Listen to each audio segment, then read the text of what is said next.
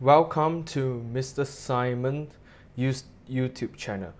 So today we are going to solve the very tough question on SPM 2017 question 6, which is the cylinder problem. Okay, so this question, when you see the question, it is very difficult, but as if you have attempted to do some of the, you sketch some equations on there, then maybe you can get 1 or 2 marks from there. Okay, so I'm going to give you the full solution to it. So first thing, okay, I think you guys have the questions. So first thing, you need to visualize the cylinder as fit in a Cartesian plane. Okay, so the Q has a coordinate of somewhat of 2, 1. Okay, it's not, it is 2 spaces to the left and 1 spaces to the top. So you can see here it's 2, here it's 1.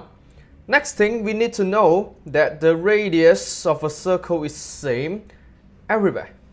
Okay, throughout the circle the radius will be the same. Okay, once we know this point, we can start working on it. Okay, so the main gist of this solving this problem is to use the Pythagoras Theorem. Okay, as we know here, it's 2 spaces to the left, right? So we can see dot lines here. Okay, so here r, we need to minus 2. So this new parameter will be r minus 2 for the horizontal line. Okay, but for the vertical line, okay, we need to cut here as well. After cutting it, okay, we can see that this one, the r, what will it become? R minus 1. Okay, it will become, so the vertical part will be r minus 1.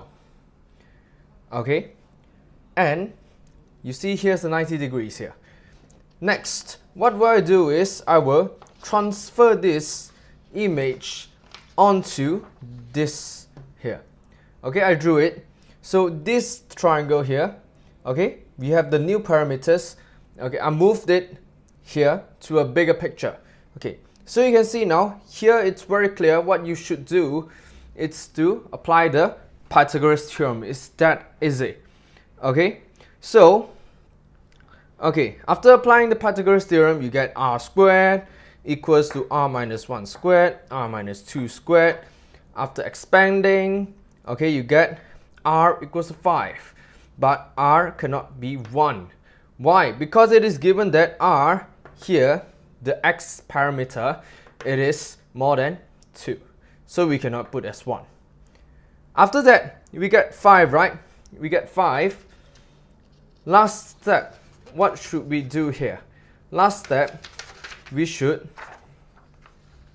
give the conclusion of the whole thing. Okay, so we can write this, just give a simple conclusion.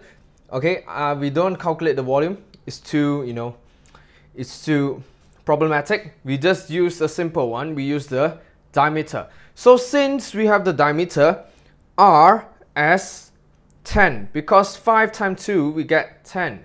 5 is the radius, 10 is the diameter. So as we get the diameter of 10, it is more than the 7 cm of the given box. So we can conclude that the diameter of cylinder is greater than the box, thus the cylinder cannot fit into the box.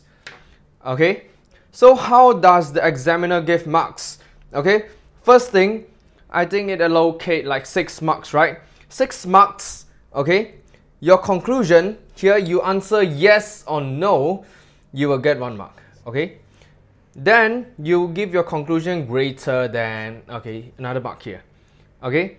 So these are for the students who really can't answer, okay? You write something, maybe if the KPM is linear, okay, they will give, even you write 21 times 7 times 7, you get the 1 or 2 marks, okay? So not, and this diameter, conclusion, okay? And here, you will get, here by expanding this one, here you get 1 mark, here you get another mark, and here you can get 1 mark. Okay, so all this you can can simply pick off some marks here. Okay, maybe this diameter or this part here will get 1 more mark. Okay, so the diameter here, you calculated, will get 1 more mark. So total will be 6 marks here. Okay, so thank you. Okay, so this is the answer that you have waiting for. Okay, so good luck. Thank you.